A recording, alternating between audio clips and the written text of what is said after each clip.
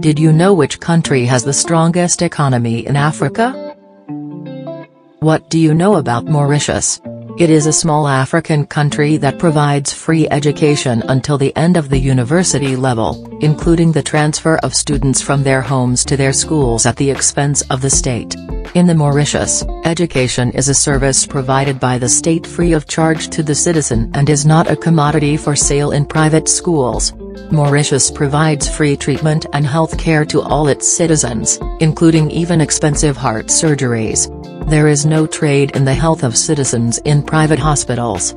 As for home ownership, did you know that 90% of Mauritians live in homes owned by them and there are no homeless families?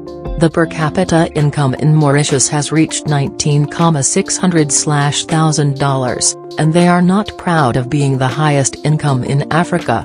The Republic of Mauritius is the richest African country despite not having natural materials.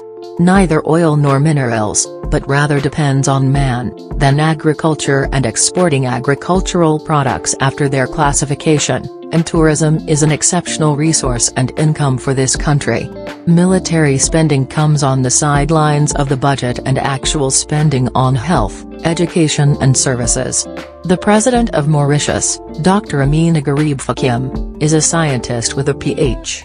Muslims are considered a minority in the Republic of Mauritius, where they constitute only 17% of the citizens, and despite this, the people chose a Muslim president because it is a society that coexists in peace and is not governed by religious or sectarian strife. Destroying any nation does not need nuclear bombs or long-range missiles, but needs to reduce the quality of education and allow students to cheat. The patient dies at the hands of a doctor who succeeded in fraud. Houses collapse at the hands of an engineer who succeeded in fraud.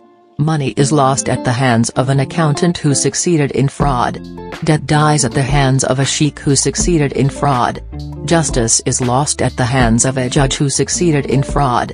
Ignorance spreads in the minds of children at the hands of a teacher who succeeded in cheating. Thank you for watching. Please don't forget to like and subscribe.